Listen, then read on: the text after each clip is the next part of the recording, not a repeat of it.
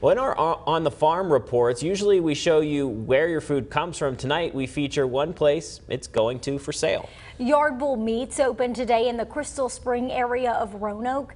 WFXR's George Noliff takes a closer look at how this new business is partnering with local farmers.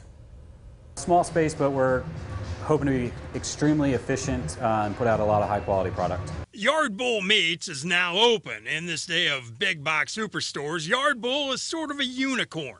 It's the only full service butcher and meat market in Roanoke. We are the only butcher in town. You know, maybe you could look at that as like a why open one if you were the only one. Maybe it's not a proven business model here, but we truly believe that we can partner with a lot of the farmers in the community here to provide a great product. The meat and seafood is locally sourced. We know the farmers, we know what the animals eat, we know how they're raised, we know how they're processed, we even know who delivers them here. And then we do whole animals, so we can really control the quality, and that's what matters to us.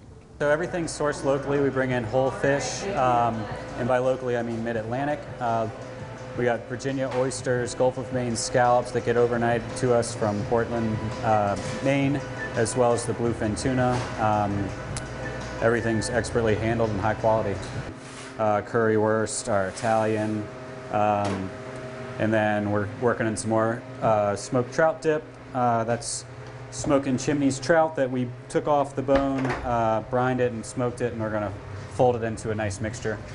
It doesn't stop there. Yard Bull even makes their own bacon and their own deli meats like bologna and city ham, as well as their own sausage. Every business has to have a peg to hang its hat on. Thomas says Yard Bull's is quality and a commitment to local. Absolutely. That's what kind of is the whole business plan here. Transparency, knowing where your product comes from, knowing the quality of it, and then everything's handmade. We taste the sausage before we stuff it. It's all stuff where we can really stand behind and be proud of. That was our George Noliff reporting. George tells us that the butchers at Yard Bull break down their cuts from whole animals and that it's a very labor-intensive process, as we can imagine. A process, though, that guarantees quality and freshness.